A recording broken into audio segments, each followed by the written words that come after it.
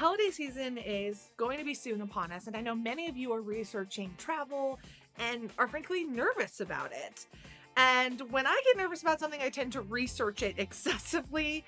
And the good news is I've already researched this topic. So everything you've ever wanted to know about traveling in a plus size body, I have put it together into a series of videos. Now, I shared these originally on my travel channel, but I figured with the increase of questions I've had about traveling, I thought it deserved a home here as well.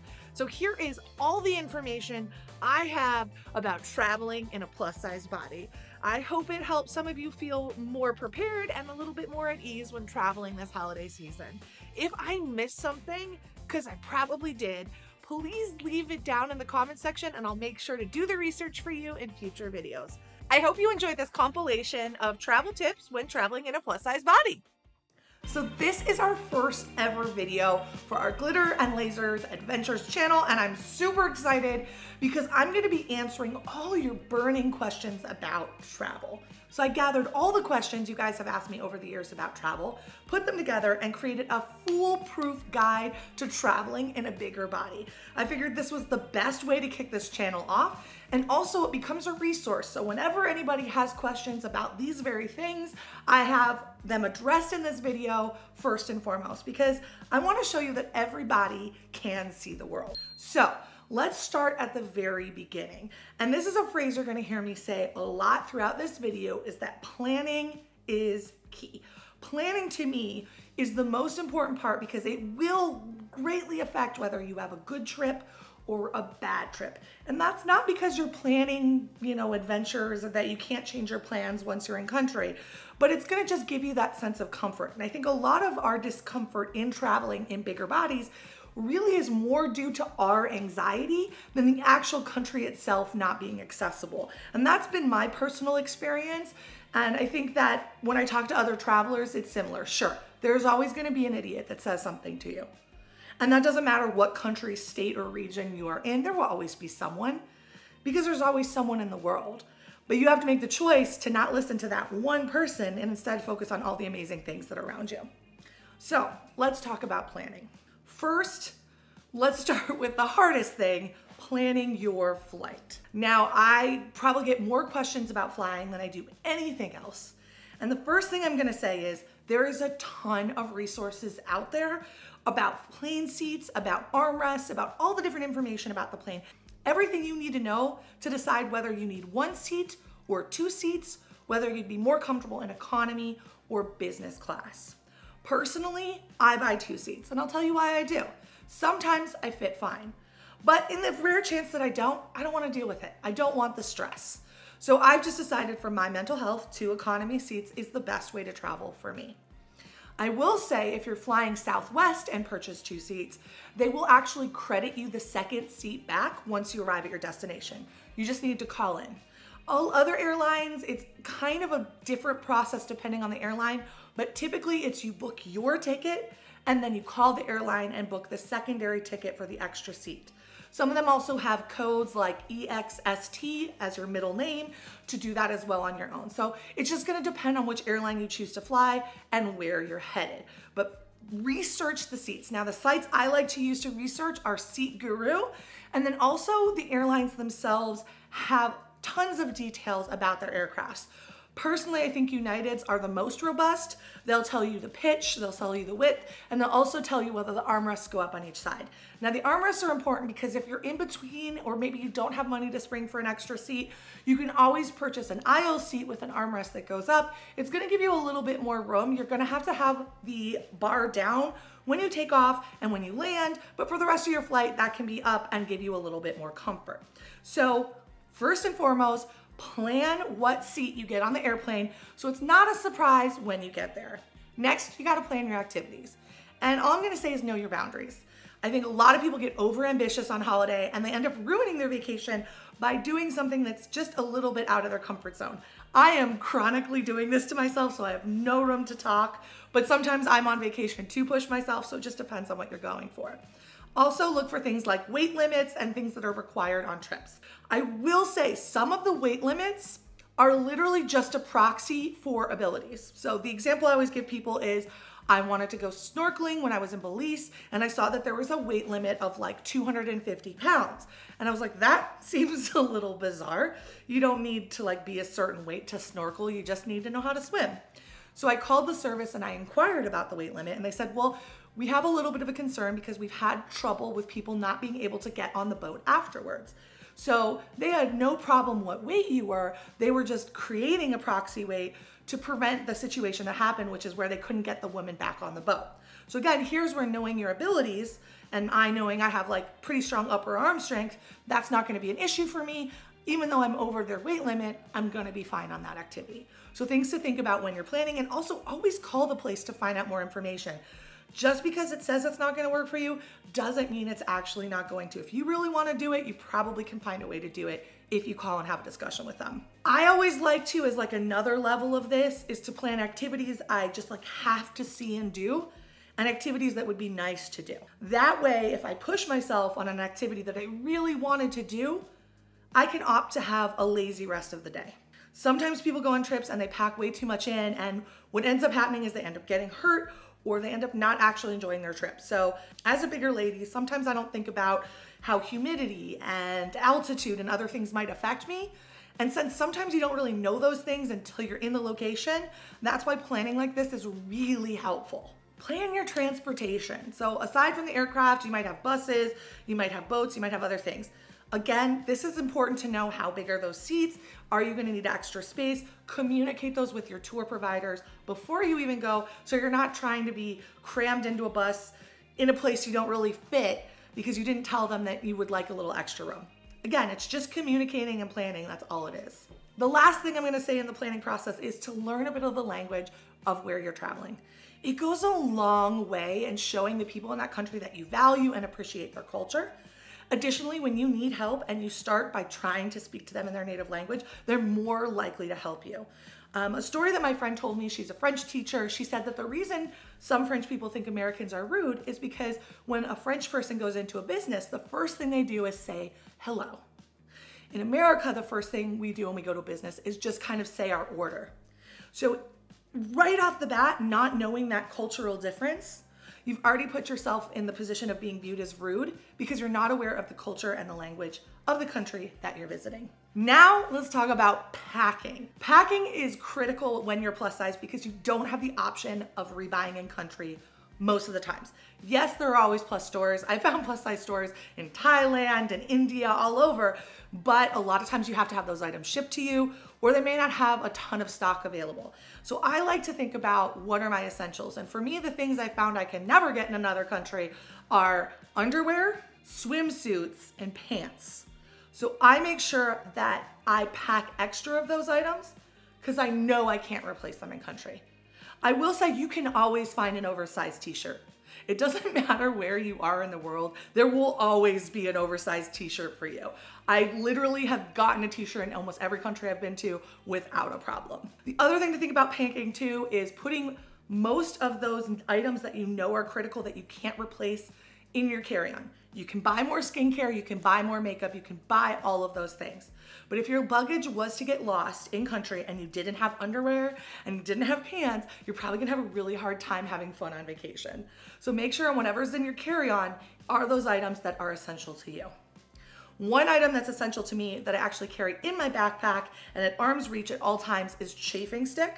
We've talked about this before in terms of like swimming, keeping the chafe from in between your legs, but just in traveling, it can be a godsend. Even on long flights, I like to put it in just because sometimes your thighs are sandwiched together and it gets a little hot and you know, it just gets friction, right? Between these hot thighs. So with that friction, having that chafe stick on protects you and makes sure that you don't ruin your vacation by taking a long flight. So just be prepared and always have chafe stick. So last item I'm going to talk about in relation to packing is shoes. So I have a rule, unless I'm shooting a lookbook somewhere, I only bring shoes that I can walk a mile in. And that's because you can't take a bunch of shoes, or you really shouldn't take a bunch of shoes when you're traveling. They just take up so much space in a suitcase. So I like to stick to my Tevas, my Hokas, and my Vionics. Those are shoes that I know will support my feet no matter how far I walk, and I can wear them with lots of different outfits. So I try to stick to the shoes that I know are gonna support me best and leave the more fashion forward items for events and stuff at home. Oftentimes I do throw one fun pair in there if we have a night out or something like that, but it's not an essential and you don't have to have it. Now we're gonna talk about actually getting on a plane and flying somewhere. And this is the point where most people have the most anxiety. This is where I've had the most questions. So the first thing I heard from a lot of you is like, what do I do when I'm walking down the aisles? Am I gonna be too big for the aisles? What's it gonna be like? Here's my pro tip. If you are nice, and the key to this is being nice, that's an overarching theme here. If you go to the front desk, if you arrive a little early and ask to pre-board, they will let you pre-board. If you've purchased 2 tickets, you automatically get to pre-board, but if you're just nervous and wanna have that experience on your own and have only purchased 1 seat, just ask to pre-board. That way you don't have to worry about anyone around you. You can walk through and you can do our second thing, which is ask for a seatbelt extender more privately, right? Since nobody else is on the plane other than maybe the couple other people that pre-boarded, some who might be in a similar situation to you, you can conveniently ask for a seatbelt extender and it's really not a big deal because it's, private. I don't really care if people see I've asked for a seatbelt extender, but I know that's sensitive for some of you. So if it is, that's an easy way to kill 2 birds with 1 stone. You can walk however you need to walk to the seat without anybody watching, and you can ask for that seatbelt extender without any pressure. Now, one thing I will say about the seatbelt extender, don't buy it. I see all these people saying like, buy a seatbelt extender. Do not do that. Every plane seatbelt is different, and your extender probably will only work once. Literally, I've been on planes about 5 or 6 times this year and every single one had a different buckle. So it's just not worth your money. It's better for you to get more comfortable asking for a seatbelt extender. They're very readily available at this point than it is for you to buy one. There's 3 other things that I have not heard anyone talk about that have affected me personally on flights, so I'm gonna talk about them. The first is if you buy 2 seats, especially when they're smaller, more regional flights, sometimes the buckle on the seat has a sharp edge. I've literally ripped my pants. Actually, I ripped them on my way to Orlando from these little sharp points. So I always bring a sweatshirt or something that I can throw over that point so I don't cut my pants and so it doesn't like jab me the entire flight. Now this is more just on the regional flights, but it is really irritating, and if you didn't know it was gonna be there, it can kind of be a mood killer. The second thing is bathrooms. Now I know a lot of people just hold it, but when you're on a very long flight, that's not really an option. So for long haul flights, most of them, and I say most because it's technically all of them should have it, but we all know people break the rules. Most long haul flights will have a handicap bathroom. These bathrooms are much larger, considerably larger than the smaller bathrooms you might be familiar with on regional flights. And those are the best places to go to the bathroom. And frankly, everybody wants to go to those bathrooms. So if you ever see a woman like go into the bathroom and come out like in a completely new outfit, she went to the handicap bathroom, there's enough room to like literally change your whole look and open your suitcase in there. So that's the best place to be in a flight, is that handicap bathroom. And just ask where it is. It's usually in the middle of the flight and on the left-hand side, but some planes are different. And the last thing we're gonna talk about in relation to all of this is if you're on a long haul flight, your feet are probably gonna swell. I would recommend getting some compression socks. I really like Vim and Vigor. If you have plantar fasciitis like I do, I will link a pair that I like that just go over the foot and the ankle, and those have been a godsend for me in keeping swelling down. You don't wanna start your trip off being swollen. It's not fun. So the easiest thing to do is be proactive, use those compression socks when you're in flight. Now we're at our destination, and we get somewhere and we're uncomfortable, right? Either the chair isn't right, or maybe the tour guide's walking too fast, or you just feel out of sorts. Advocate for yourself. And I know that's scary, by the way. I know that like, I just said that off the cuff, like advocate for yourself, but you have to. You have to advocate for yourself. In a video that you guys are gonna see shortly where we did like an AI inspired trip, I went to a restaurant and they brought out the devil plastic chair. And if you're a plus size person, you know about the saga that is the white plastic chair. And I literally just turned to the lady running the restaurant. I said, ma'am, I am so excited to eat here, but I don't want my memory of this restaurant to be me breaking this chair. Is there any way I could have one of the chairs from the inside brought outside?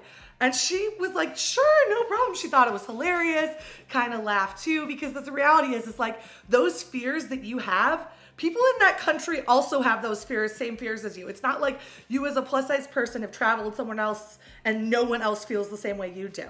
So you might as well just advocate for yourself.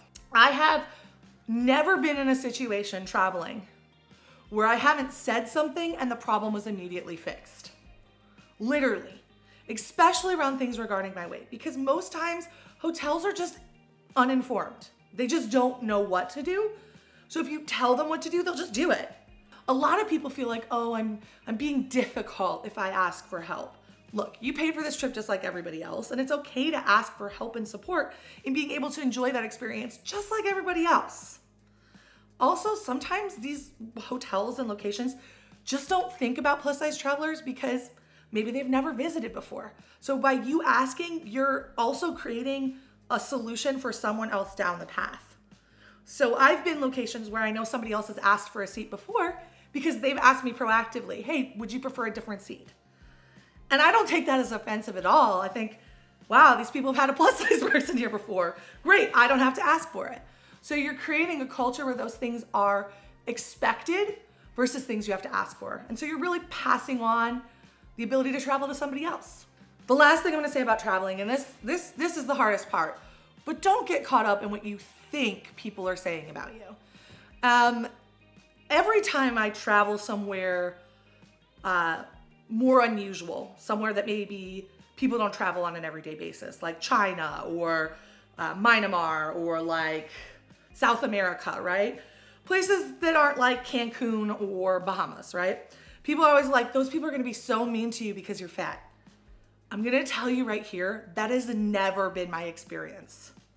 The amount of people who have told me I was gonna have a miserable experience in insert country name because I was overweight far exceeds the actual bad experiences I have in a country because of my weight. A great example is when I went to China, everybody told me, oh, Chinese people are gonna be very difficult on your weight. They're going to harass you for it. I had zero experiences. And I talk to people, man. Like, I am out there. I put myself out there. This is my like closing statement, my last words. You will have the vacation you believe you deserve. So if you think that everybody's judging you and hating at you and looking at you, you're gonna see that. And that's all you'll be able to see. But if you're going somewhere and you're thinking about connecting with the culture and getting to know people and seeing great things, that's what you're gonna see and experience. It's your choice. So let the anxiety go. Sure, somebody's gonna say something. As we covered, someone will always say something. But it doesn't matter. You got to get out there. You got to see the world. And that far exceeds what some idiot thinks about your body. And most of the time we think people are saying things about us and they're not. They're talking about their coworker or their buddy or their friend. One time I had a person call me big in China and they were saying that I was big and beautiful. And I was like, I am. So again, you will have the vacation you choose to have. You will have an experience in the world based on how you see the world. And that's just how it is. So try to keep yourself focused on the good and let all the crap fly away. And you'll have an amazing trip. Hey everybody, now if you were here, I guess a week and a half ago, you might have seen my Travel 101 video. And in that video, I walked you through all of my travel tips. And I encouraged all of you to leave me questions and comments if I missed anything. And it turns out I missed some things. So we're gonna talk about all of those today. And before I get into the rest of the tips and tricks for Travel 102, I wanted to just read some comments that people left on the previous video because I feel like they're just good things to hear and know that you're not alone in traveling and that there's other people who've done it besides me and had a great experience. So I'm just gonna read a couple of those comments and then we'll jump into the next set of advice. So our first comment is from Jade H. She said she traveled to visit family and they took her to a restaurant so she could experience food she'd never experienced before. And the amazing thing is that the waiter started to seat them, but he saw that she was plus size and just moved them to a different table where she would be more comfortable. That restaurant, she said, won her heart and her business and just reinforces that there are more kind people out there than mean ones. Sharon Pink left a comment and said, she was horrified the first time she was asked for a seatbelt extender and the steward just went and got it for her, and she realized by asking that first time that she built it up as a huge ask in her head, but it really isn't that big a deal. And then our last comment is from Livewire717.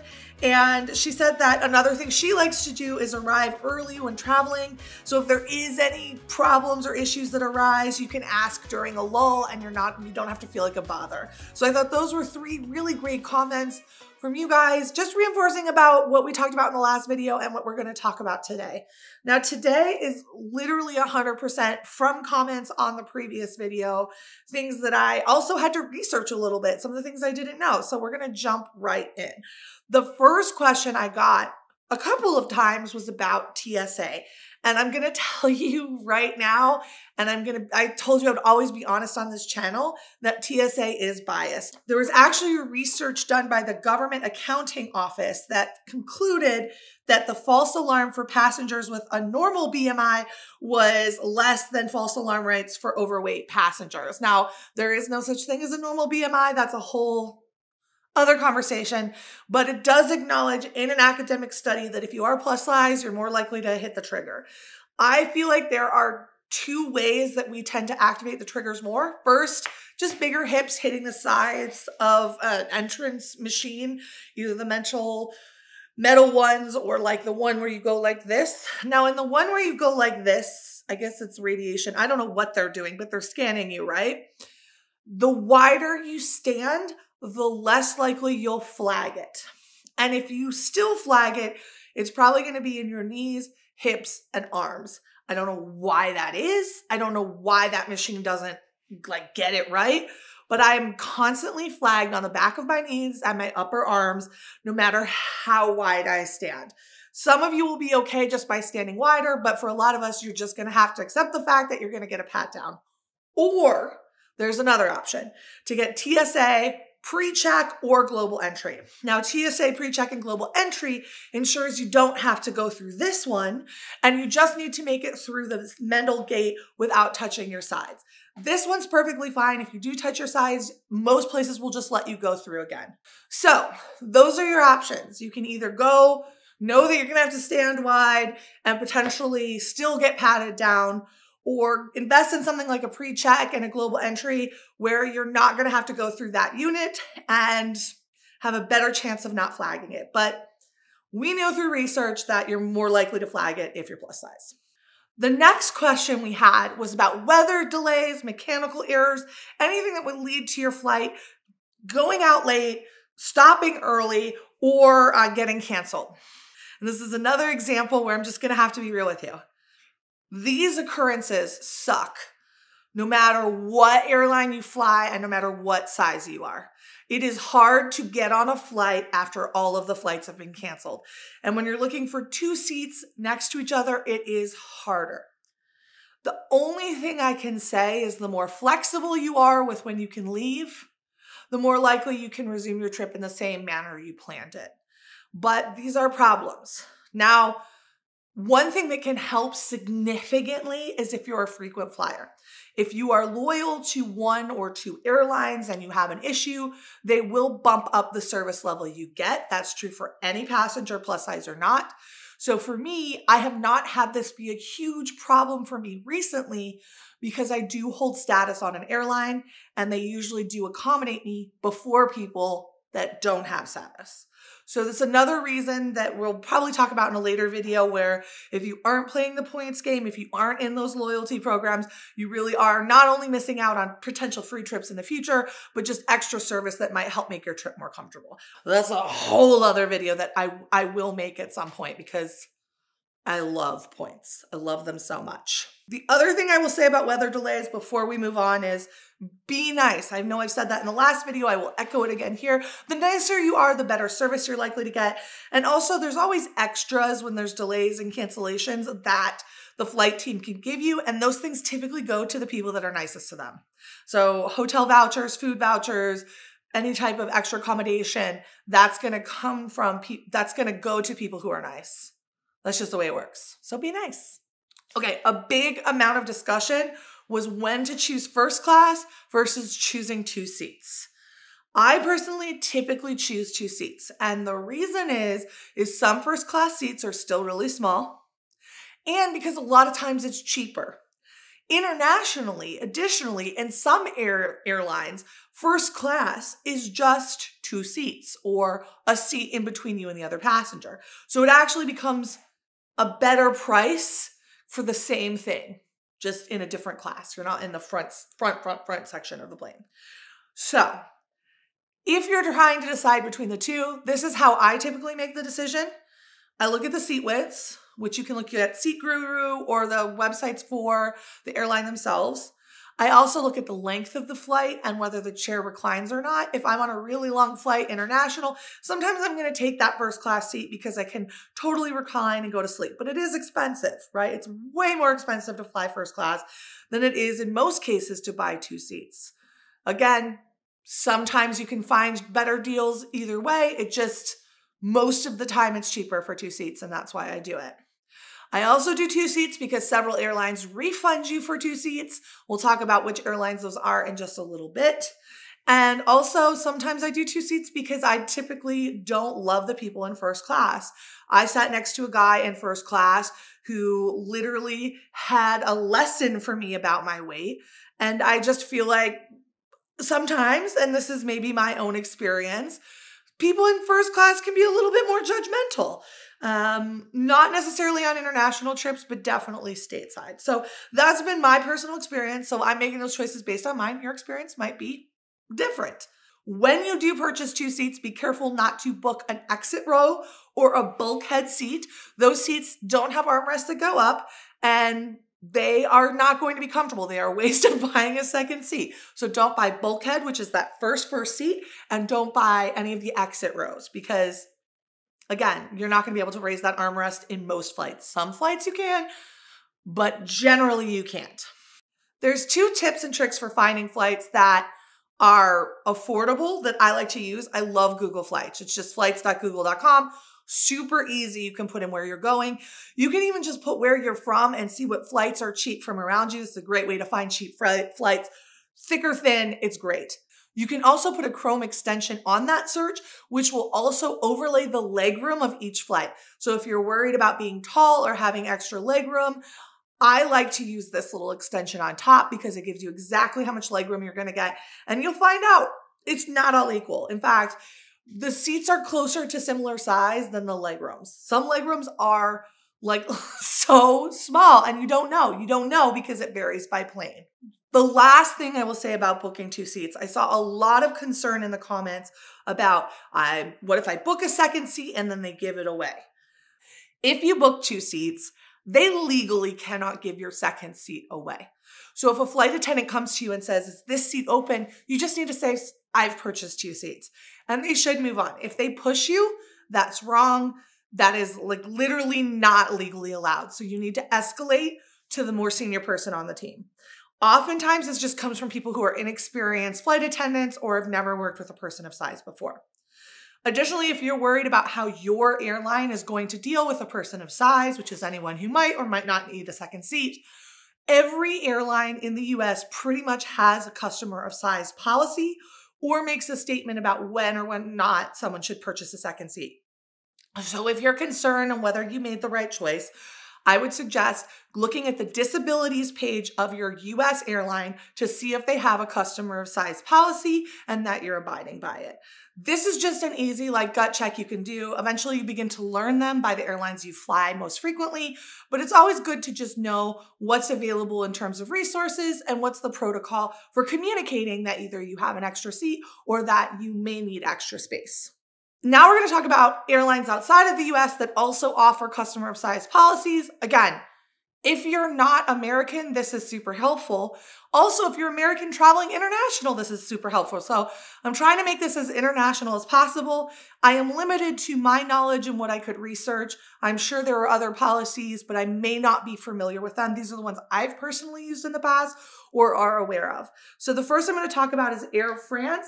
And the thing to notice there is if you need an extra seat, they will discount that seat 25% for you. So it's not a full refund, but they will give you 25% off at purchase. And I believe if the flight's not not completely full, you can actually ask for that second seat cost back, but it has to be done after the flight is taken. That second seat being refunded is also similar with Alaskan Air. Now, I know Alaskan Air is a US airline, but I'm including them because they often don't get discussed and they do fly other places. They will also refund the seat, but after you take the flight. And that's also similar to how Southwest does their customer of size policy. Purchase ahead of time, and then you can get the second seat refunded afterwards. So now we're going to talk about two Canada airlines, Air Canada and WestJet. Air Canada will give you a second seat for free. I think you just need to call them or communicate. If it happens during your flight and you didn't prepare for it, you might be asked to take a different flight. So just call ahead. WestJet, it's a little bit different. You have to have a doctor verify that you need a second seat. Honestly, if I were Canadian, I would just fly Air Canada. It just seems like an easier solution than having to, literally it says, WestJet will offer passengers an extra seat for certain medical condition. A doctor is required. I just feel like that is, it's hard enough for me to get access to my doctor. For my airline to demand access is too much. I'll just take the other Canadian airline. That's my personal opinion, but make your own choices. The last is Emirates. And Emirates just launched a new program that's not only for plus size flyers, but for literally anyone. If there's extra seats on the plane, you can pay to have that seat be next to you. It's like $50, which I think is like a great, compromise. Like, I'll pay $50 to make sure that this extra seat is next to me, but I'm not paying for a full ticket because there's no point. So the only challenge with that is it requires that there's extra seats available to buy. I have not taken advantage of this specific deal, so I'm not sure if you can call ahead and book it and get that $50 deal, or it really does have to happen, in conjunction of so many days before the flight. But things to keep in mind, they do have some type of policy in line for that, which is not common in every other international airline. As far as international airlines I've flown that I've been able to fly without problem, but maybe do not exactly have a customer of size policy, that would be Lufthansa, Turkish Airways, Aer Lingus, Singapore Airlines, and then Swiss. So all 5 of those I've flown have had great experiences, but they don't technically have a customer of size policy. So, And also Lufthansa has like those double-decker planes, which are super cool. So I would just fly them for that experience. So does Singapore Air. If you did not know that, some planes, they got seats on the bottom and seats on the top, and it's wild. It's wild. The next question I got was about the CPAP machine. I personally do not have a CPAP machine, so I had to do some research, and I found out a lot. So hopefully this will help some of you that are traveling with a CPAP. It counts as a medical device. You can bring it on. It is not a carry-on. It is just a piece of medical advice, so it doesn't count against your 2 items. I saw several people suggest putting it in a clear bag so they don't take it out and dirty the parts through the x-ray machine. You can just leave it in that clear bag, and that keeps your machine hygienic. The last thing that I would suggest with a CPAP is several of you were discussing whether or not you can use a CPAP in flight internationally. And one of the tips that I saw that I thought was brilliant was to look at Seat Guru or other sites that, give you advice about airline flights to see which flights have in-seat outlets. With in-seat outlets, you should be able to operate your CPAP machine. Some airlines also require you to have a battery that lasts a certain amount of time of the flight. So I would again call that disabilities desk for what airline you're flying and just get your regulations for using your CPAP in flight. Again, you need to have that outlet, and you might need to have some regulations by the airline. So the best thing to do is just call and get direct advice from the disabilities desk. They'll know exactly what you need and what you can and cannot have. But it is possible to use it in flight on long-haul flights, and you do not have to take it as a carry-on. It's considered just a medical device and does not count against your 2 items. When putting together this compilation video of travel tips, I realized that I actually have a CPAP now, and I can speak more authentically to that experience. So I wanted to let you know, in traveling with my CPAP machine, I've had absolutely no issues. I've flown domestically and internationally, both to the US, Europe, and in South America, and have had absolutely no issue with my CPAP. It's treated not as a carry-on, but as a medical device, so it doesn't take up one of my 2 carry-ons. And it's been very simple going through security checkpoints and everything else. Literally no issues, no problems, and frankly isn't something you should be worried about when traveling. Next, we're going to talk about mobility at the airport. This is a very big topic, which is just wheelchairs and mobility in general when traveling. I'm going to cover a tiny bit of it in this video, but I think it really deserves a whole video where I'm actually going to reach out to some of my friends who are in wheelchairs full time to get a better perspective on it, because I have used a scooter at Disneyland and a little bit through the airport when I've had various injuries, but I've never had it be such a permanent part of my life, and I don't feel equipped to answer every single question about it. But what I will answer is if you're someone who is somewhat mobile, but not required to have a wheelchair, but maybe isn't able to walk to gate. Again, you're going to call that disabilities desk and you're going to ask for wheelchair transport.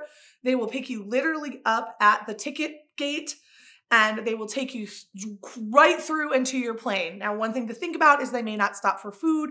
They may not stop at the gift shop. Just depends on who your wheelchair person is. So again, be nice to them.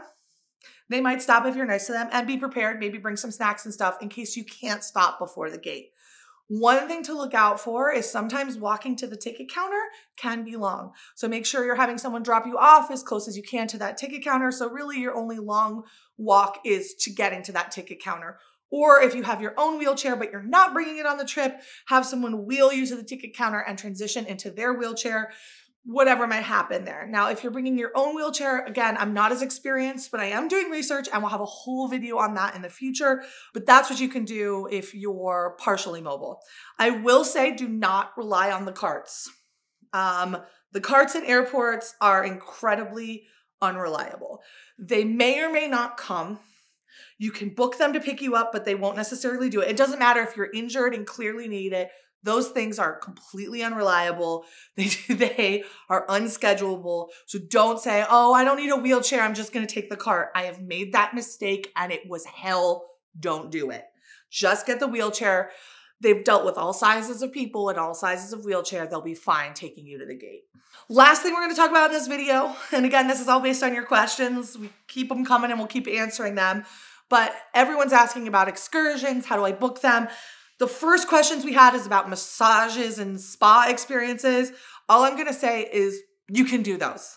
I have never had a massage table I couldn't get on. Let's say some of them were a little bit smaller than I would have liked, but I've always been able to have a good experience with a massage, a facial, a body scrub, a body wrap, like anything spa-like, you're probably going to be okay. The only thing you may not have is a robe.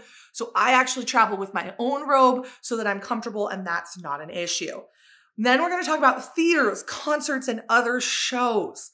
The most important part to have a good experience at a theater, concert, or other show is to call ahead. There are seats for bigger bodies. There are also seats for wheelchairs, and there are also bench seats in most concert, show, and other venues. If you don't call, you can't get those tickets. You can't look at a seating chart. Most of those tickets are not available for general purchase. They are saved for people who need them. So you need to call in and get those tickets. Good thing is they're often also closer. So it's a great experience. If you do it, it's worth the call ahead to get a ticket for you to get a ticket that's more enjoyable to watch the show in, but also B, because it might actually be a better ticket than you would have gotten anyway. So call in, get the help you need. Again, it's advocating for yourself. It's not a burden. And the last thing we're going to talk about, and again, I'm going to be doing a better video that's just for people who are on limited mobility or potentially in a wheelchair. We talked about how to pick activities, and it really comes down to like 3 things. Know what you're capable of and underestimate it. It's better for you to pick an activity that's too easy than too hard. And it's also better to pick your first activity before you pick all your others. So I always like to do a starter thing to figure out how hard was that for me? And then I can make better judgments of what I can do for the rest of the trip. I like a couple different sites to find activities and get at this information, and also chat with the host to find out if they're good for someone in my body. I love to use Viator. It has a ton of information, allows you to chat with the host, has ratings and reviews so you can read it. And then you're also kind of secured if you're nervous in a new country. It's a safe way to take a tour or a trip. The second place I love is All Trails. It's a hiking app if you're someone that wants to be outdoors and try different trails. All Trails will tell you the difficulty of the trail, how far it is, and also allow you to see pictures so you can kind of really assess if it's gonna work for you.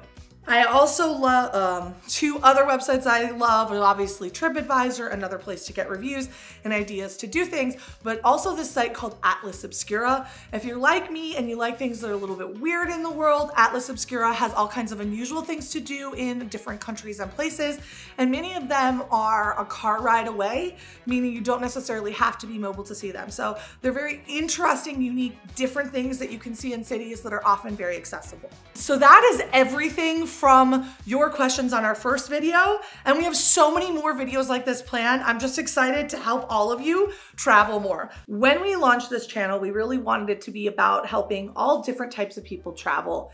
And one of the things we noticed on our Plus Size 101 and 102 travel videos is that there was a lot of questions about mobility, whether it be people who are unable to walk long distances, using a walker or a cane, or even using a wheelchair, or bringing their own wheelchair along. And we realized that this was a topic that's very nuanced and it needed its own video. So that's what we're gonna do today. We're gonna talk about traveling with or without a wheelchair and limited mobility. Now, small caveat, I am not an expert in traveling with a wheelchair or with limited mobility. I have some experiences in traveling with my stepmother who has been in a walker at various points of time and doing some travel in an electric wheelchair at things like Disney World when I had an injured foot. But by no means does this make me an expert on this subject. So what I did instead for this video is I did a lot of research up front, and then I also reached out to my friend Chelsea, who is an expert at traveling with an electric wheelchair, and she's gonna pop in this video from time to time giving pro tips from her personal experience. And she's literally traveled all over the world with an electric wheelchair, has all the great stories and all the horror stories, and I think it's really gonna help round out this video for someone like me who hasn't experienced as much as her. If you guys want to check her out, links to all of her socials are down below, and she is an amazing follow, guys. Her content just brings me so much joy and also educates me a lot about what it's like to travel with a wheelchair. So with that, guys, let's jump right into the video. Hi everyone, my name is Chelsea Bear, and I want to thank Anna for letting me be part of this video.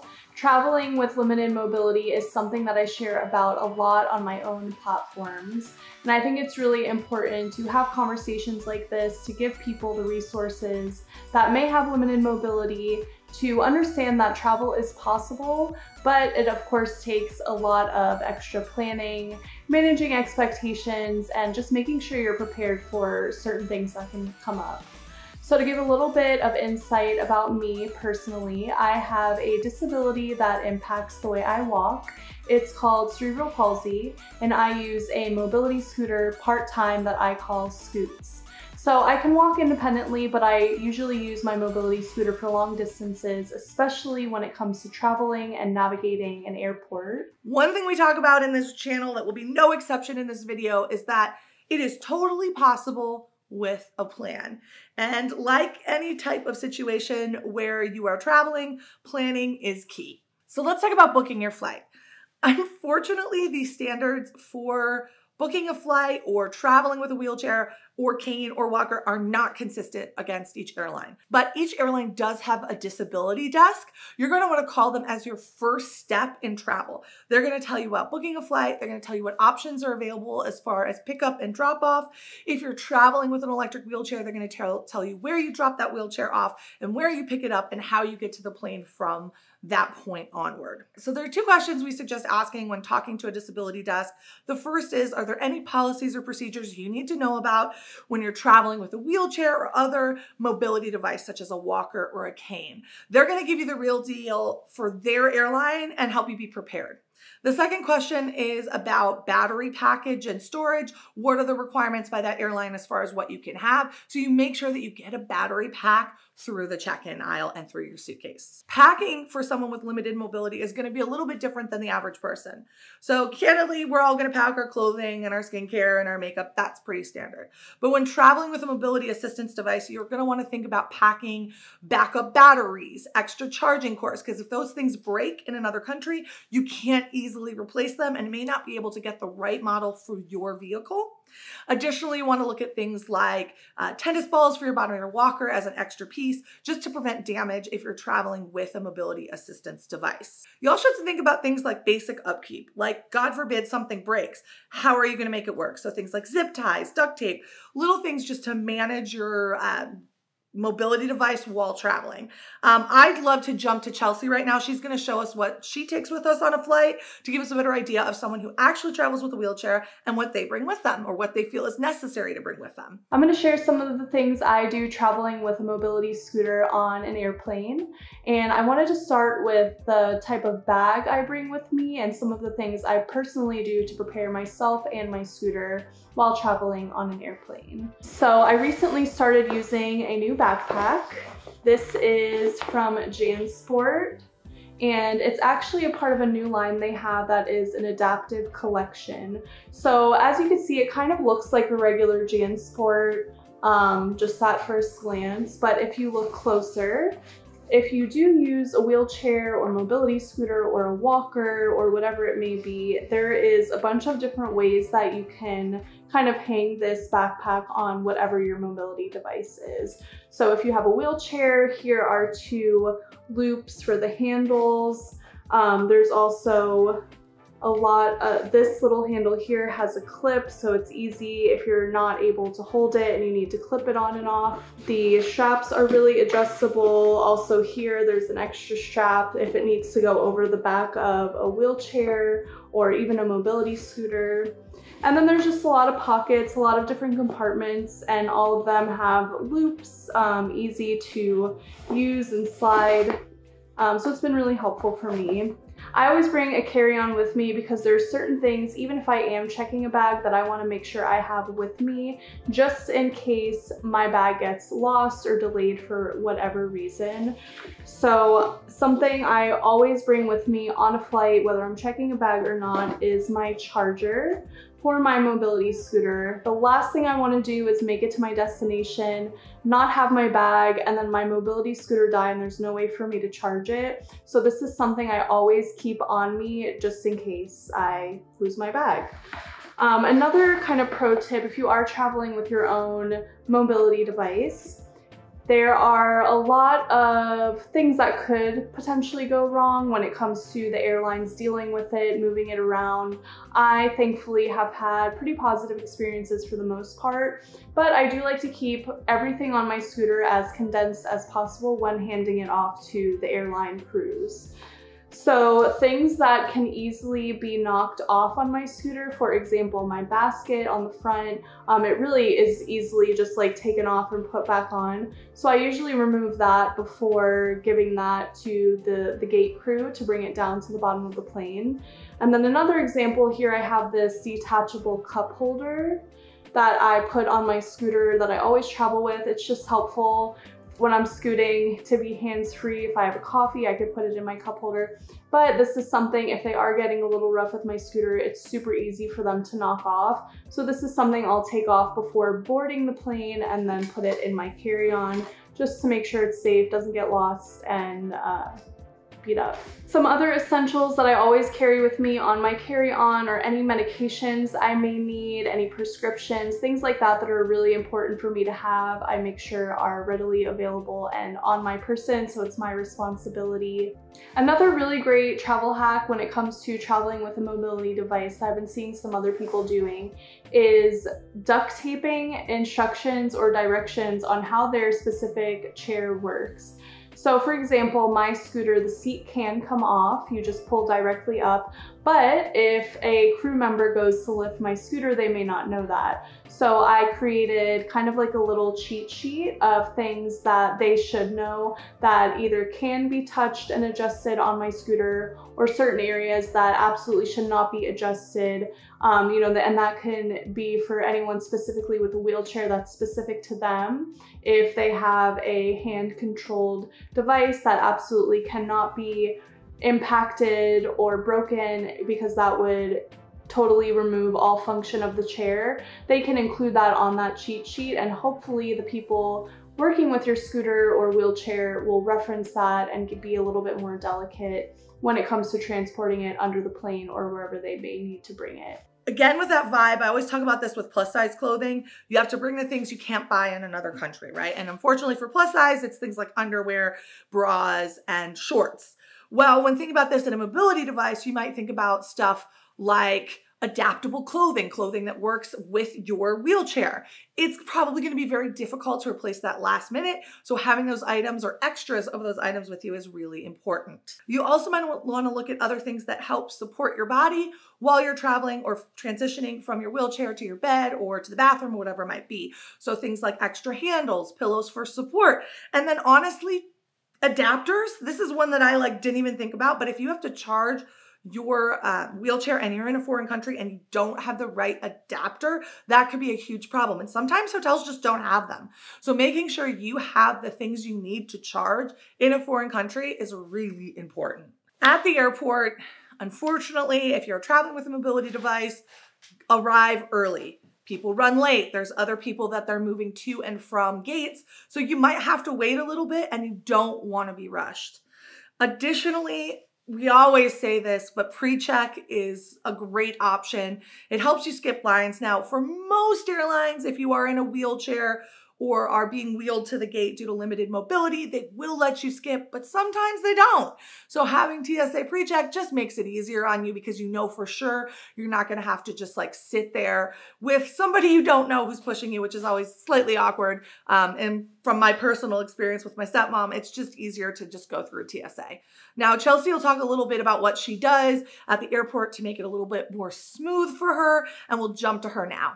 So for me, the process when I do arrive to the airport, I check my mobility scooter at the gate. So that way I can have it with me from as soon as I get to the airport, going through security, getting to my gate, navigating around the airport. If I do want to grab snacks or something before the flight, I have my scooter with me the entire time. And then before the flight, I go up to the flight attendants at the gate. I get a tag for my scooter that identifies that it's my mobility scooter, and that wherever I land, they bring it back up directly to the gate, so I have it as soon as I walk off the plane. There is an option for people with disabilities that do not have the ability to walk themselves. There are aisle chairs that a lot of people utilize, and when it does come to boarding a plane with a disability, usually the airlines are pretty good about letting you pre-board, so you can get on before anyone else, and it's a little bit easier to navigate through the aisles without having to walk by a bunch of different people. Now, the flight. Please, for love of all that's holy, pre-board. It's just going to be so much easier on you, and you can do it. Honestly, why wouldn't you want to get on the plane early? You can make sure your carry-on actually makes it. Unlike me, who's stuck in the back praying that there's some overhead room up there for me. Actually, I pre-board too because I get 2 seats. But if I didn't, I'd be stressed about that for sure. Now, the other thing I want to talk about is restroom needs and planning for them. So if you know that there's no bathroom that is ADA accessible on the flight, make sure you go beforehand. I've heard some people say that they wear diapers. That's up to you, but it might be an option that works if there's no other option. And sadly, frankly, and I think this will be a little bit of the theme of the video and probably a little bit of what Chelsea chimes in on as well, is that it's not perfectly accessible. And there are a lot of opportunities for growth in travel. And so you have to plan for your needs not being met. And that sucks. And I don't love that, but I want to be honest about that in this video. Now, long haul flights are supposed to, and again, supposed to being the key word, have a handicap bathroom. And if you have traveled and your chair's obviously been taken away and gate checked, they are supposed to have a travel wheelchair to assist you to the bathroom. I want to say supposed to because I have seen horror stories of people that have not been able to get that wheelchair and have had to literally crawl to the bathroom, and that is terrifying. I don't want to put that energy into the universe, but I also want to be honest and upfront. For the most part, I've had pretty positive experience when it comes to traveling with my mobility scooter, but I know that that is not the case for a lot of people. And I think pretty much across the board, there's a huge opportunity for airlines and airports to better train their staff on how to assist people with disabilities, people with limited mobility, and then specifically anyone traveling with any kind of mobility device, whether that be a cane, walker, scooter, motorized wheelchair, whatever it may be. I've had a few experiences where I've landed, and usually I let everyone else get off the plane because it takes them a little bit of extra time to bring my scooter up to the gate. So instead of me getting off and standing there and waiting for what could be 20 minutes, I let everyone else deplane while I sit and wait for the flight attendants to let me know that my scooter got there. So I've had a few instances where I've been stuck on the plane for upwards of 45 minutes to an hour. I would say that's the longest it's been. And while I am able to physically stand and walk off the plane myself, I've been told by the flight attendants that I should stay on the plane because once I'm off, then they don't really see it as an issue to escalate and try to figure out as quickly. So I've stayed on the plane in the past just while the ground crew is figuring out where my scooter is, how to bring it up in a timely manner. So that's always, of course, a little bit frustrating, but I think advocating for yourself while traveling with limited mobility is my #1 piece of advice. After your flight, you're going to pick up your device. Now, walkers are typically kept on the plane along with canes, and then actual wheelchairs or electric wheelchairs are going to be available in baggage claim. Before you leave baggage claim, check your vehicle. Make sure it works. Turn it on. Operate it. Do not leave that airport if something is broken. Make sure you report it immediately, because as soon as you get out of the airport, it's going to be a lot harder for you to get any type of, help in managing broken parts or issues or things not working. I, of course, really hope this doesn't happen to anyone, but it is pretty common, unfortunately, where an airline can damage a mobility scooter or a wheelchair. So if you are ever in this situation, I think the #1 thing you can do is advocate for yourself. I would let them know right away. I wouldn't leave the gate once you get your wheelchair and notice something is wrong. I would notify a team member of the airline. I would file a report. I would try to get in contact with the corporate office as soon as possible, take as many pictures as you can, document anything that's wrong. And from what I've heard from people who have had major issues with any kind of damage to their personal wheelchair, it can be a lengthy process trying to get any kind of response from them or a solution. But I would just continue to stay diligent, follow up with them. You turn to social media to share your story and hopefully have other people amplify anything that went wrong to hopefully motivate the airline to respond to you in a quick fashion. But always just take pictures of what it is, document it, report it, and hopefully they will be cooperative and be able to offer a solution to you moving forward. So for hotels, in the US, it's pretty simple. Just ask for ADA compliant rooms. They should have handicap rooms in almost every hotel. And by calling ahead and speaking with someone there, you can make sure you have that room booked. International things get a little tricky because there are different policies for each country. So the easiest way to do this is to look on TripAdvisor or look on travel websites that cater specifically to those traveling with wheelchairs or limited mobility. And also ask about steps, terrain, and distance. Those are your 3 kind of things you're going to be focused on. If there's steps, is there a ramp that you can get up on? Is the terrain rocky? Even if you are walking with a cane or a walker, like uneven terrain can be very difficult to manage. So make sure you're aware of that if it exists and how much of the course you'll have to walk is it part of, right? If it's a little bit, you might be able to do it. If it's a lot, it might be a complete no-go for the hotel. So when it comes to traveling with a disability or limited mobility of any kind, I am a huge advocate for saying planning in advance is super important. I went to Europe a couple years ago for the first time ever, and going into it, I was really nervous about what was going to be accessible. You know, when you think Europe, especially as an American, you think of really old, hundreds of years buildings and architecture that definitely wasn't created with people with disabilities in mind. So I was really nervous about that. So before traveling every city that I was going to, I looked up in advance what specific areas I wanted to go to. If there were any monuments or any activities I wanted to do, I looked and researched about the accessibility they had, and I also reached out in advance. Even if they said online they did have accessibility, I would email them, let them know I was coming. I have a mobility scooter, I would need a ramp or a lift, an elevator, whatever it may be, and try to talk to someone in advance. That way, if I did need to schedule an allotted time for someone to be there to either grant me access to an elevator or to a specific train car or route or boat with a ramp, whatever it is, usually having that little extra planning and communication with wherever you're going can really go a long way.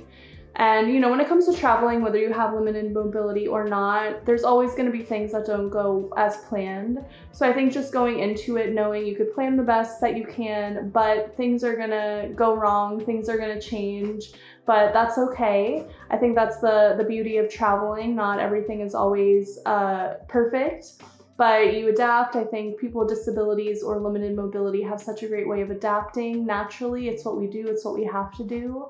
So I think whenever you're traveling, it's good to just kind of keep that in mind. And as long as you can manage your own expectations and whoever you're with, I think that you can always have some kind of a positive experience for sure. Now, you can always choose to make this whole process a little bit easier on yourself by booking through a travel accessible program. There was a great article written recently about 6 amazing travel accessibility programs that are basically organizing and designing travel for people in wheelchairs or with limited mobility. I would say personally, if it were me, this would make the whole process a lot less stress by allowing someone who's an expert to tailor and build your vacation for you. I know Chelsea has actually traveled with some of these programs, so I'm going to cut to her for her to talk about some of her experience in traveling with some of these accessibility focused travel companies. I'm so happy to see that there's so many new resources for people with disabilities or limited mobility when it comes to traveling. I think within the past 5 years, I've personally seen a huge wave of accessible travel companies, and it's been such a breath of fresh air and also really easy for me to start planning trips more often than having to do all of the research from the beginning to the actual trip. You know, there's a lot of advocates out there that are sharing their stories, sharing the different places that they visit and the accessible things they've done, which is a great resource. And then there's companies that plan accessible trips from every aspect, whether you have a wheelchair or limited mobility, or you use a walker, or you can walk but need to take a few stops every couple steps, whatever it is. So there is one company that I recently traveled with. I had a great experience with them. They're called Wheel the World. They have kind of a very unique story. One of the founders was paralyzed at a young age due to an accident, and him and his best friend founded this company because they love to travel, and they thought, even though one of them was disabled, why should that not allow us to travel anymore? So they have a really unique story, a really passionate one, that they just want to help people of all abilities travel. And I was very grateful to go on a trip with them recently to Costa Rica.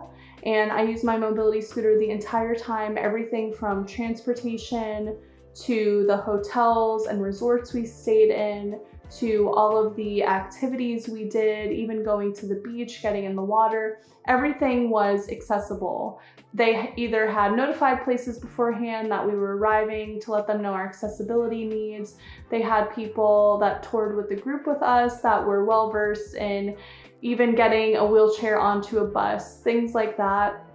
So definitely an option for anyone who doesn't have the time to plan a trip. Look into accessible travel companies.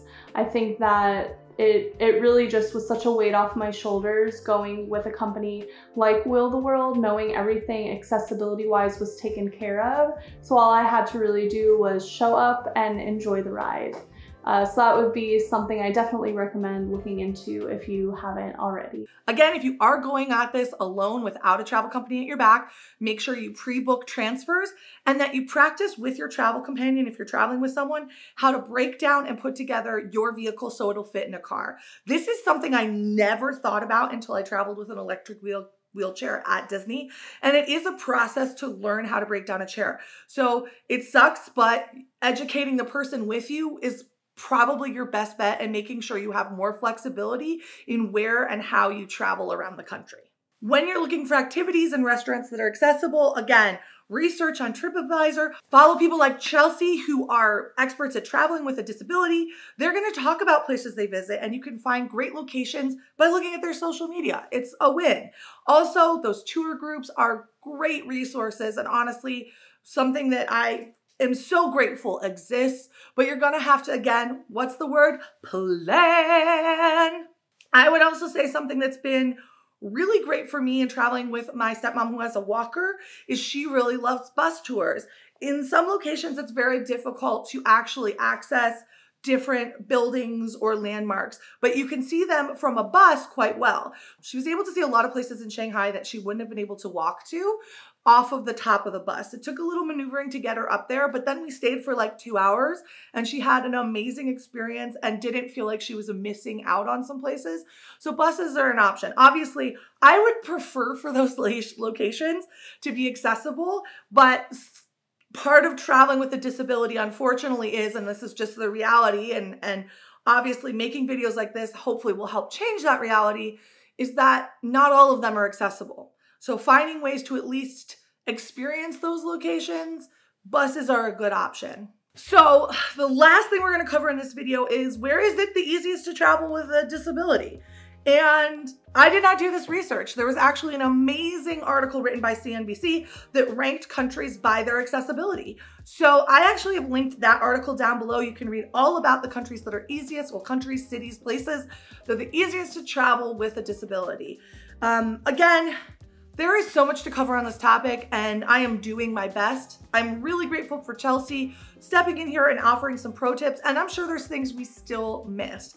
That said, I do believe in a world where everyone gets a chance to explore and learn from each other, both culturally and just for fun. So y'all know I love Disney, and as a result, one of the questions I get all of the time is Disney plus size friendly? Is Disney accessible? What rides can I ride at Disney?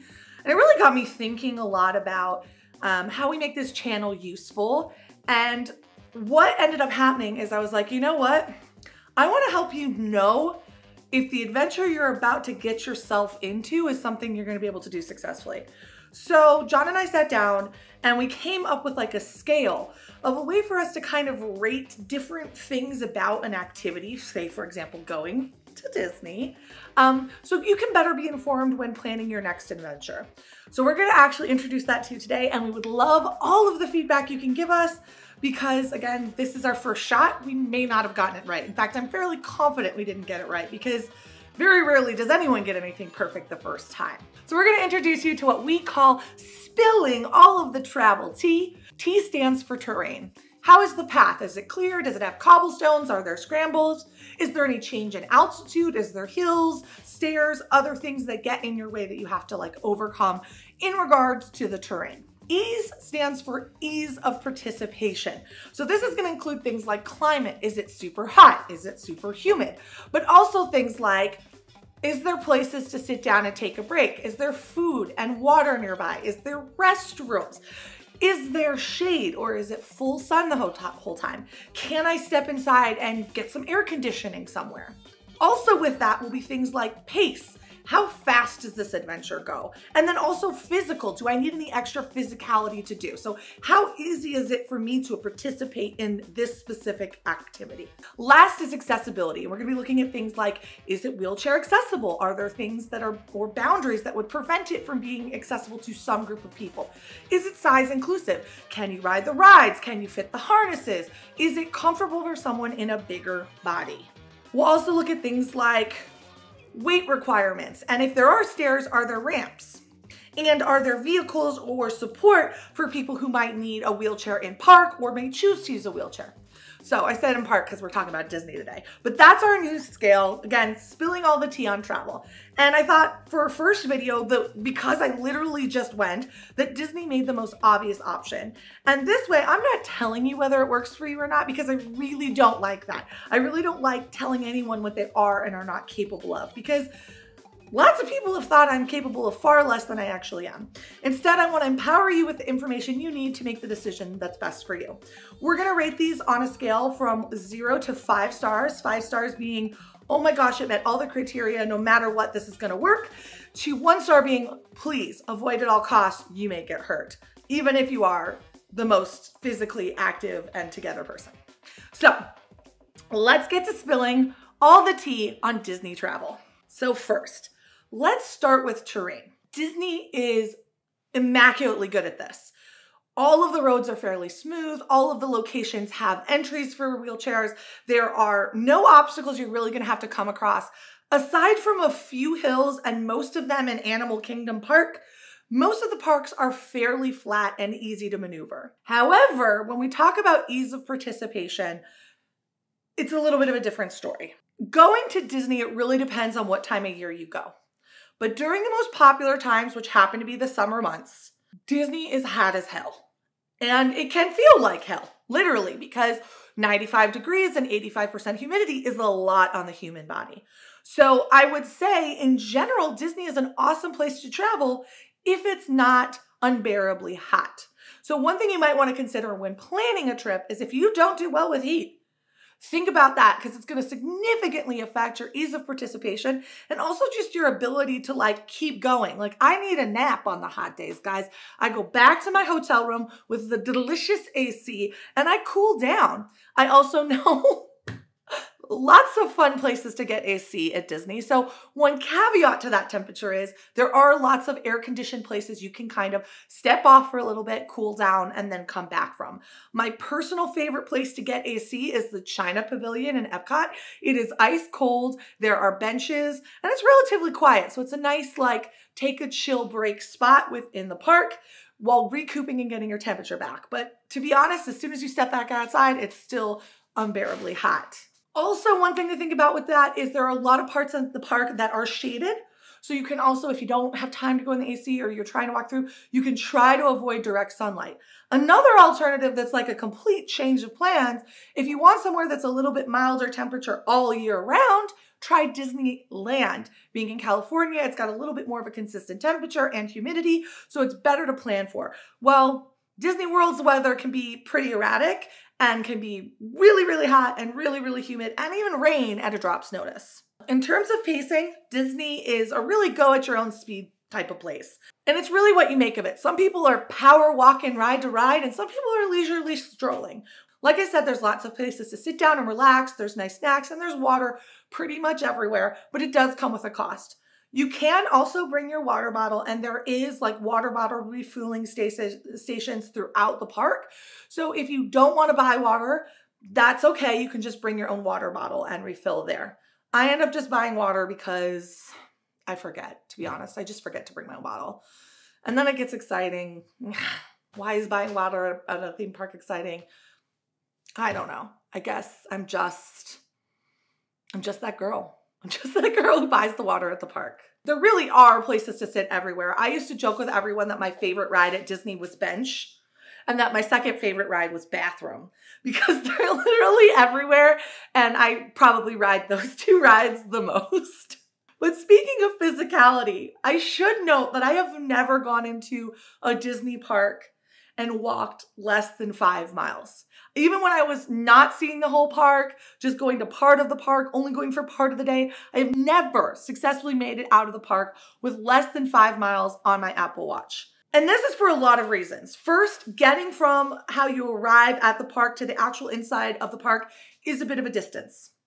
Additionally, if you're staying on property, all of the hotels have a fairly long walk to the bus. Well, some people would say it's short, but I think it's pretty long when I'm exhausted at the end of the day. Just factor that in, that there is quite a bit of walking from the car to the front of the park and from the park to wherever they drop you off to your hotel room. If walking is a concern for you, there are electric wheelchairs that you can rent once you arrive in the park, but they do go pretty quickly. On average, for me, a normal day at the park is 8 to 10 miles walking. So keep that in mind when you're planning. If that number sounds outrageous to you and you can't fathom doing that and you feel like you're gonna need support, we'll talk about that in this next section, which is accessibility. Disney is extremely wheelchair friendly. I know I've already said this in the beginning of this video, but they go above and beyond. Almost all the rides have special entryways for wheelchairs. All the staff are trained on how to guide you through. There is minimal walking. If you need help transferring from the chair to the ride and from the ride back into the chair, you can literally go with no walking. I personally went in an electric wheelchair when I had a busted foot and I had, really minimal walking I could do, and I had an amazing experience. You do not get to magically cut the ride. That is a myth. I want to shut that down now because I feel like it leads to people putting actual people who need wheelchairs at a disadvantage by demanding special treatment. You will probably still have to wait in line. It might be a slightly different line because you have a wheelchair, but it's not like a magical fast pass to the front. That is not true. That is a rumor. That is not truth. What I will say, and I mentioned it just slightly before, is that there are wheelchairs in parks. So if you get exhausted and you need to get one, you might be able to get one. And I say might because on a busy day, they go fast. So what I did instead, and it worked really great for me, and honestly was only about $150 for the whole week, was just to rent one from a local vendor. It was available at my hotel when I arrived. I literally rode it on all the transportation to the parks, the monorails, the boats, the Skyliner, every single one of them works seamlessly with a wheelchair. So you can literally just take your wheelchair from your hotel to the park. That way you're guaranteed you have one. If you decide you want to go without it one day, you can leave it at the hotel and then you can come back and get it if you need it. I just think it gives you a lot more flexibility. Also with the wheelchairs and along with the strollers in case you're pushing kids and just want something to hold on to give you balance after your body starts to deteriorate from too much walking. They can't leave the park they're in. So if you're park hopping, that can get real messy real fast. Again, if you have your own, then you can take your wheelchair from park to park to park to park. But if you're in let's say Magic Kingdom and you want to hop over to Hollywood Studios or Epcot, you're going to have to get a new wheelchair at that new location and hope that there's still one there for you to get. So we just covered that the park is super accessible for people who are in a wheelchair, but what about those of us with bigger bodies? Now, I would say the park is about 90% there. Most of the rides, I would say literally 90% of the rides, are plus size friendly to an extreme. No discomfort, long seat belts, big seats. You maybe have some hitting on the sides if you're bigger hipped, but really great in terms of accessibility. Also, I would say that the cast members there are trained on how to deal with situations with larger travelers. So they're not gonna shove 4 people in next to you. For example, when I ride Rise of the Resistance, I usually don't have a 4th person in the car. And that's just for my comfort. I don't want to disturb that person. And I've never had to ask for it. It's just something that the Disney cast members have done seamlessly. And I think that is a really important part of being plus size accessible, is making sure that a person can just enjoy their day and doesn't feel called out or like they're having a unique experience because of it. It's all very quiet and very discreet and nothing is ever said to you. And I think it's just really well done. There are some rides that don't work for bigger bodies. Mine Train comes to mind, Flight of Passage, Entron for people with larger calves. I had problems with Garden of the Galaxy because I have such wide hips. Now I know a lot of other people rode it and were fine with it. What I will say is there is no definitive guide of whether your body will fit this ride. And I've seen a lot of people do reviews of the parks and declare certain rides plus size friendly and then not be able to ride that, aka Guardians of the Galaxy for me, which sucked. It was not a great experience. What I will say is this. All of that research is a really great basic understanding of the ride. You will not know 100% sure on those specific, more challenging to bigger body rides until you try. So it's really up to you whether you try or not. I've seen people my size get on Flight of Passage because they have smaller calves. And obviously I've seen people bigger than me who hold their weight up higher ride Guardians of the Galaxy. It just really depends on how your body's distributed. That said, Pammy Parks does amazing reviews on each of the rides. And while you can't be certain for sure her review of it being plus size friendly or not is going to be accurate for your body, you can at least understand how the ride works and make a better judgment about whether it'll work for you. That's my only caveat, because I think for me it was really heartbreaking when I read, oh, Guardians of the Galaxy works for plus size bodies, works for everybody, and then it didn't work for me. And I felt even shittier, for lack of a better word, because I felt like now I was not even in the plus size community. I was like in some other world. And I don't want to do that to you. I think that bodies are weird, and bodies are, and I say weird as in like not a negative thing. We're just different. We're all different. And you're really not going to know what works for your body until you put it in that situation. So make your choices wisely about that and go with someone you love who can support you if it doesn't work out.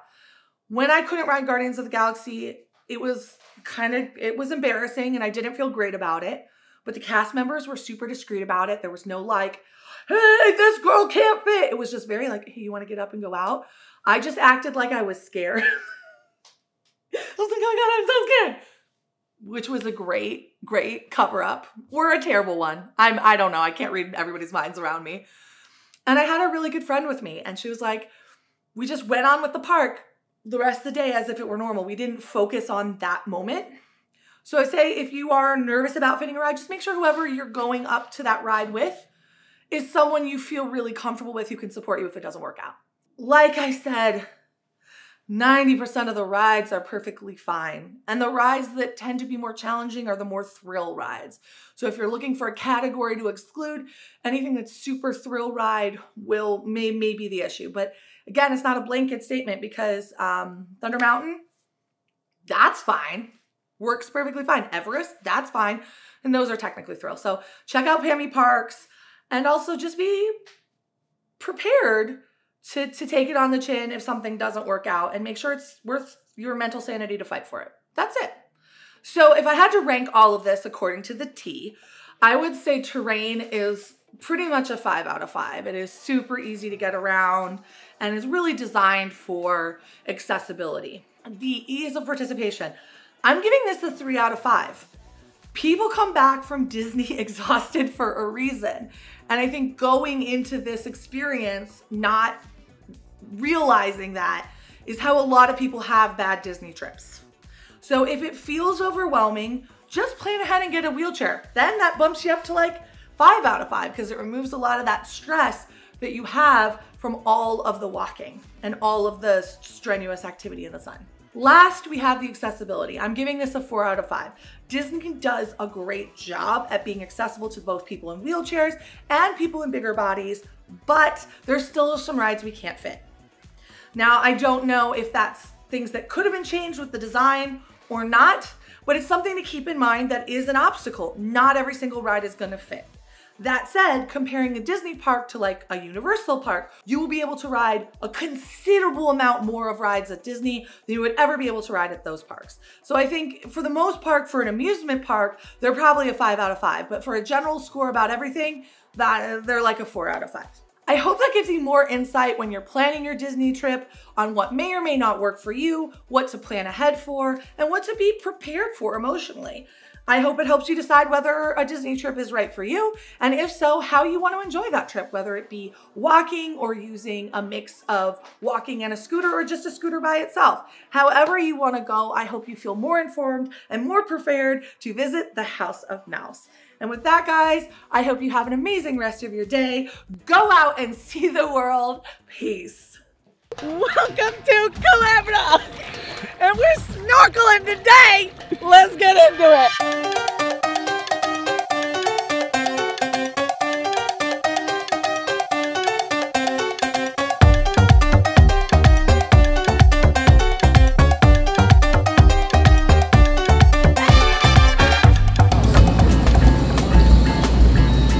Okay, so we are slowing down and we're pulling up to like a little inlet area and we're gonna go snorkeling. So it's like, I love snorkeling. I love being in the water. I feel like a fish. That's why I like do not get offended when people call me a whale sometimes, because I'm like, wow, I do love the water and I am very smart. It makes sense. Okay, so I was like a little nervous. I always am nervous with snorkeling because, you know, I'm a big girl and the ladders can be like really small, but these are like really sturdy, heavy duty ladders, which I'm really excited about because that means there's gonna be no like issues with me getting in and out of the water. I will say, do note you have to get up and out using a ladder, which means if you don't have the upper body strength, keep that in mind if you choose to go snorkeling or not. We're on the southwest side of Culebra. This is called Tamarindo Bay. Over here in Culebra, we have a lot of fire coral, which are all the bright colors that grows underneath. If you happen to get too close, that you touch it, you rub it against your skin, you will notice quickly why they call it fire coral. Okay, so we're about to go into the water and they gave us a whole bunch of warnings. Don't go too far, don't touch the coral, Someone said there were sharks. I know that's a lie, but I'm still nervous. I'm still nervous, and don't drown. So that's my task for today, is to not drown and to make it out without hitting a fire coral. This is my snorkeling mask, and I'm gonna go get the little stuff in it that defogs it, and I'm gonna get in the water, and we're gonna enjoy this beautiful water here at Culebra. Culebra! And this is just our first stop on a whole adventure today, so I'm excited. I love getting in the water. Getting in the water is like my favorite thing. Seriously, love. Okay. I'm gonna be the one saving you. You're not Something happens. You're not gonna have to save me. Okay. I'll save my damn self. I don't need a friend. Yeah. Oh yeah, that would have been rough. It's baby soap, but Still would be rough. yeah. I mean, it's already gonna be rough. Ready. What if I just walk through life with this on? What? I'd never get anything in my eyes. Yeah, you're not gonna. You have to put the strap a little bit higher than your ears. You're gonna pull this strap, this one, Oh, that one. and the other one. No. Oh. Two at the same time. Let's get it loose again. He's like, Now. this girl's a mess. Where's the other one? Let me help you. Let me help you get it. Okay. Now pull them both at the same Okay, time. this was a little bit looser, Towards- so I just. towards the back of your I think head. it's good. If you have the suction, you're good. Oh, I'm sucked in. Oh, these are some sturdy stairs. Bitch can climb these. You know you get your fears, because like sometimes you get on these boats and they've got like a tiny metal rod that you know is hollow inside. I'm like, I'm gonna die. I'm gonna die coming up these steps. You're not gonna touch it. It's really cold though. I just want to throw that out there. Okay, it's cold. You lied about the water temperature. That was a hard lie. Hard lie. It is not warm. This might be a bad idea. I'm in the water. I have a GoPro. This is our first time using this, by the way. And I'm going to take you snorkeling with me. Things to note. If you are not a good swimmer, they do have like little things you can wrap around your waist. If you're a bigger girl, you're actually just going to float a lot easier. So you may not need it at all. So I don't need it right now. We are pretty close to the beach, but I have no one around me, which is kind of crazy. Now I'm going to flip this around and show you what we got underwater.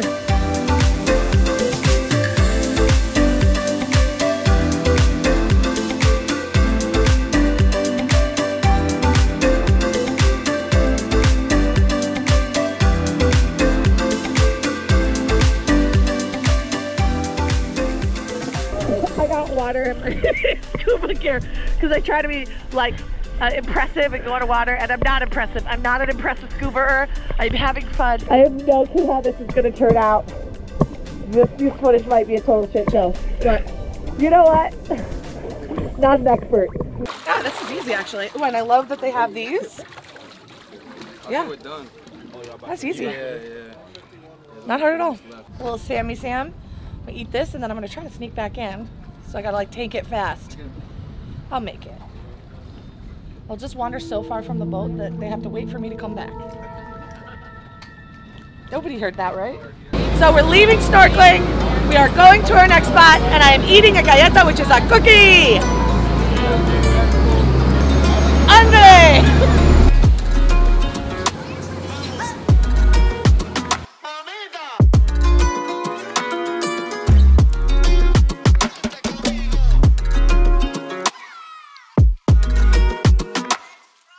Okay, so we're just about to dock at Flamenco Beach. Without the mask, And this dude's got to swim down and like anchor it himself. He's like very proud. Look at him like just peacocking over there. See him? He's peacocking behind me. So I walked to the beach, right? Sorry. I walked to the beach, but then I decided I just wanted to be in the water. So I'm just floating here with this giant pad and living my best life because we come to these things to relax, right? An amazing time in Puerto Rico. I always talk about the T of travel, right guys? So we're talking about the terrain. It's very easy to get on a boat. The people on this boat are very helpful. We got Jamil and Kathy, and they are good people. They will help you on the boat.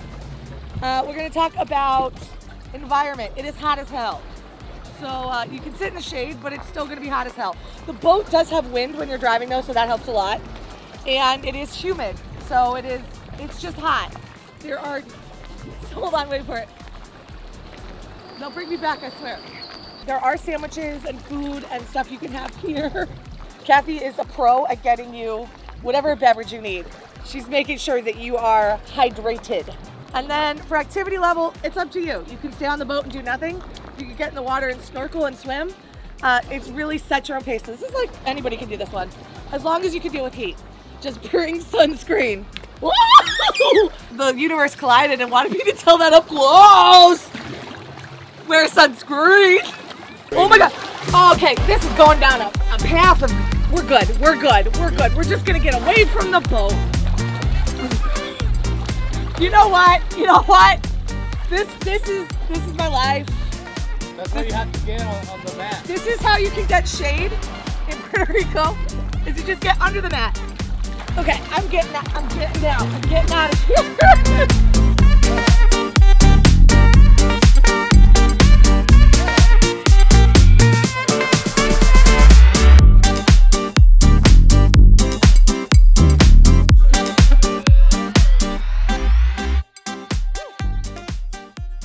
Okay, y'all need to see how freaking clear the water is because it's ridiculous. Like, this apparently was one of the best beaches in the world before the hurricane, and then the hurricane kind of screwed it up a little bit, but it's now back to being one of the best beaches, and the water is insane. Dad started swimming and he started screaming, "I'm swimming! You gotta film me!" So, yes you do! So I have this theory that there's two types of people. You're either a beach person or a water person. You either want to sit on the beach and look at the water, or you want to be in the water and look at the beach or at more water. I am 100% a water person. So we could walk to the beach, and I did walk to the beach earlier, but I just want to sit in the water and soak it up. I think sometimes when we visit places, I don't get to do what I love the most because I'm always thinking about everybody else. And today I'm being a little selfish, and I'm thinking about myself and what I enjoy most, which is the water. And I think what's great about this trip specifically is that you can stand in the water. So if you're not a strong swimmer, you can just come and enjoy the water in a way that's totally safe. And a lot of excursions I take that are water-based, that's not the case. You have to be somewhat of a stronger swimmer. This is a great excursion for someone who is not a swimmer at all, actually. I mean, I saw a girl walk down to the beach carrying 2 drinks off of the boat. That's how easy it is to walk from the boat to the beach. And yeah, so that's another thing I just want to point out is it's just a really great tour, honestly. I'm having a lot of fun. And that's why I'm can I just stay in the water and just keep living my best life? We're heading back. I'm pretty sure I'm sunburned, but I had a good day. Woo! There you go. Keeping game Puerto Rico though. Oh, this has been amazing. Hug me, Kathy. Of course. Oh, you were great. Thank you. I hope to see your video, okay? You have to leave We'll link it to you guys, I promise. Thank you. Done and done. Okay, so we finished the day. We are headed back to the hotel now. I am definitely sunburnt, but I am so happy in my heart because I had so much fun today. Met a lot of amazing people. I learned a lot of really interesting stories about how they met and how they came together, and it just reminded me that good people find good people. So if you feel frustrated or stressed out in the world today, you'll find your people. Just give it time. Keep being good. Keep being kind. Remember that, guys. Remember, always go out and explore the world. I'll see you later. Peace. Thank you guys so much for watching this compilation. I hope to help some of you feel a little bit more at ease when traveling this holiday season. I love helping empower other people to go out and see the world. So yeah, hope you have a wonderful holiday season and that this helps you get wherever you want to go to celebrate the season.